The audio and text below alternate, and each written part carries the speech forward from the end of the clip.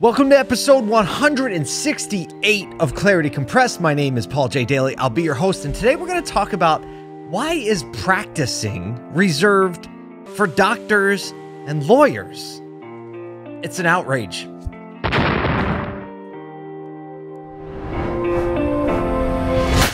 We're making our way through the fog of life, and clarity is understanding where we are on the map. You are here. Let the good times roll. This is Clarity Compressed.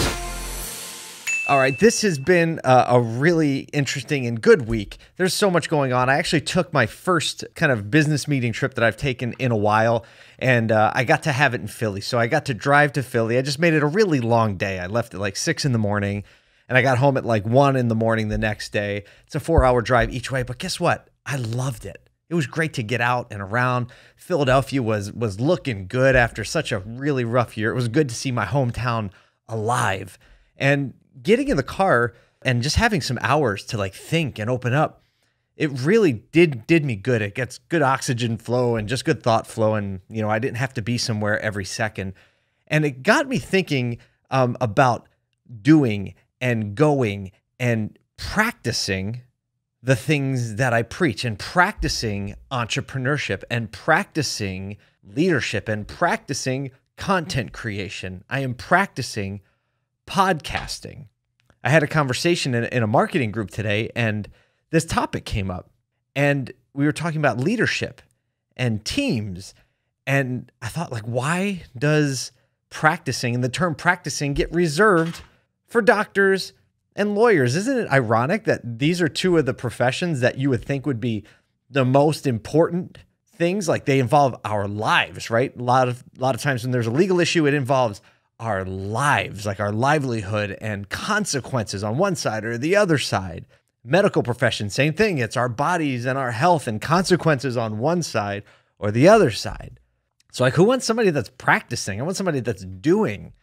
And then, like, you know, as I thought about it, but like, this is a term that I think if we overlay it in all these other areas of our lives, leadership, entrepreneurship, content creation, even other things like parenting, it will actually start to give us a little bit more freedom to move about the cabin, if you know what I mean. So the very first mention of practicing, I actually looked it up, was in 1421, long time ago.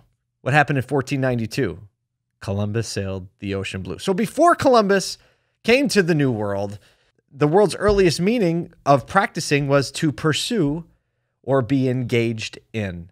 And I think that framework of practicing is one that I want to adopt more, because there's a lot of pressure to be successful. Shoot, if you look around on social media, especially if you're on Clubhouse and you start and you're in any of the business rooms, specifically in the business rooms, there are more millionaires than I ever knew existed. Everyone in there, it seems, is $1 million salesperson and had, you know, 5 and 6 and 7 and 8 figure exits from their businesses. And when you start adding that up, you're like, wow, you've had 5 9-figure exits. Like, what are you even doing here?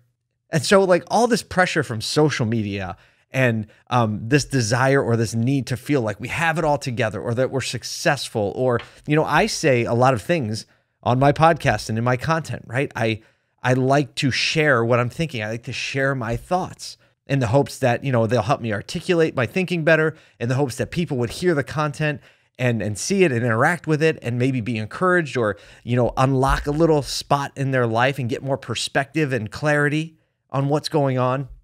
However, like, when you say a lot of things, there are a lot of expectations that come with that. And I've said it before, I'll say it again. When I say things, I don't presume to have them all in place. I'm sharing what I'm thinking. I'm sharing my perspective. I'm sharing my experience. I'm submitting that to those who would watch the content. And there's definitely a pressure there, right? And I like it. I like it because it holds me to a standard, right? Once you say it and verbalize it, then you should be held to it, because no one wants to listen to a hypocrite.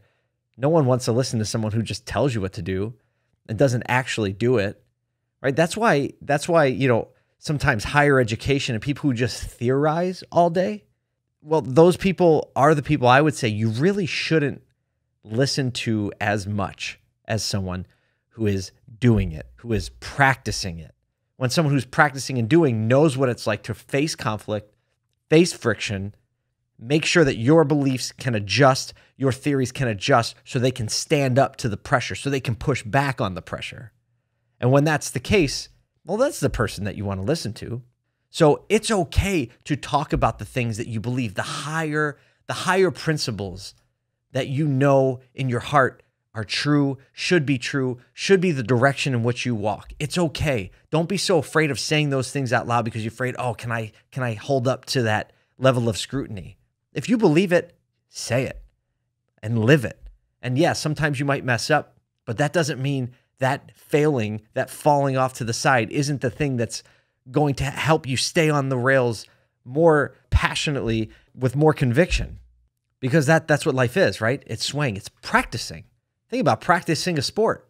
You practice and you get the repetitions in and you try different things and different techniques so that you can get better in the game. And so whether it's entrepreneurship or parenting, oh my gosh, parenting, just think about it. If you think that you could just be a good parent out of the gate, oh my gosh. I don't think anyone that's been a parent for more than, 30 minutes. Actually, it starts way before the child is even born. I think you automatically know, like, I don't think that I am capable of doing a good job with this. And then as your kids get older, right, you worry about them. You're concerned that you're making the right decisions.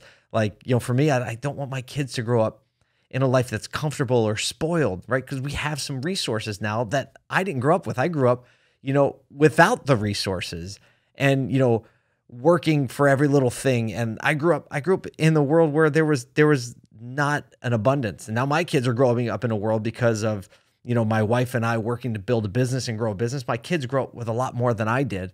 And my concern is that, oh my gosh, I need to make sure that they have conviction and conflict, fortitude in their lives. And I don't just do what every parent wants to do, is want their kids to be happy and comfortable. And so I'm practicing parenting. If you're a parent, you are practicing parenting. Give yourself a break. It's okay. You're going to mess up.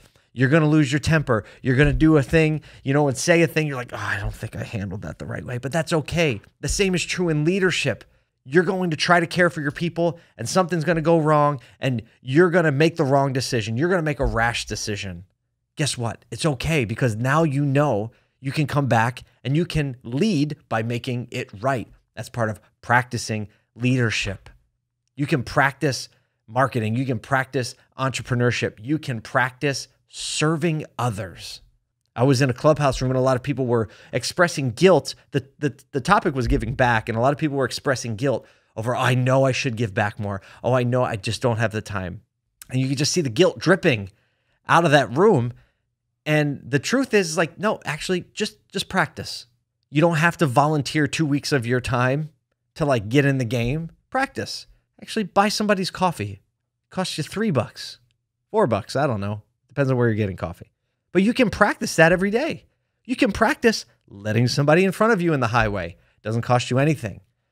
You can practice these things. And if you have a family, even better to practice them in front of your children, because we all know, all of a sudden we see our kids doing something and we're like, oh, I think I know where they learned that, right? From their mother. No, from me.